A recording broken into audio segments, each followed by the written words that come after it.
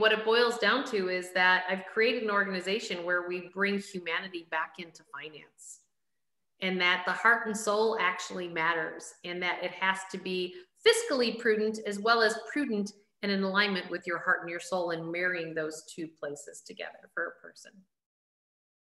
And I just really enjoy being the client advocate. And I've also, the other part of the planning is not everything is done by the financial planner themselves, but I've created different layers of strategic alliances where, like, we have the normal ones that are the estate planning attorneys and the accountants, you know, to do those things for them. But then I have what I call the tweeners, which are more like family therapists or nutritionists, things of that nature that are maybe a little outside of the box.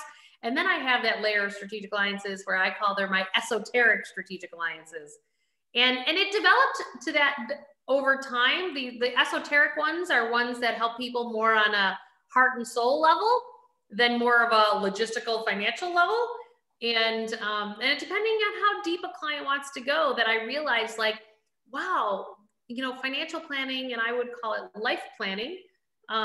People don't know how to ebb and flow through things. And I have just, you know, I had one woman who came to me and she said, she goes, Julie, I know this is a crazy question, but I know that I know you might know somebody that can give me a referral to this. And she was wanting a surrogate.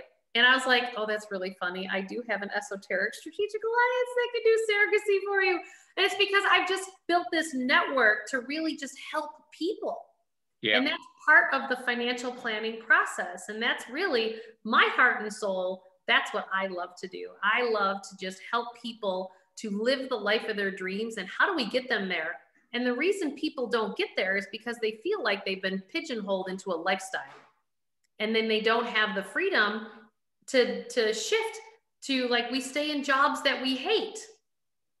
And, you know, then we get sick and then we die. You know, I use that quote in my most recent book from the Dalai Lama, that he's so confused about the Western world because we spend all of our money, all these years that we build up ignoring our health. But then at the end of our lives, we use all that money then to pay for all of our healthcare and everything that we need because we ignored the quality of our lives all along the way. And for me, I want to continue to keep asking clients and pressing them as to, you know, does your life excite you? Because usually you've become a really good provider, but that job may have served your heart and soul at one point and now it's not. And so what do we do about that? How does that feel financially? How does that feel?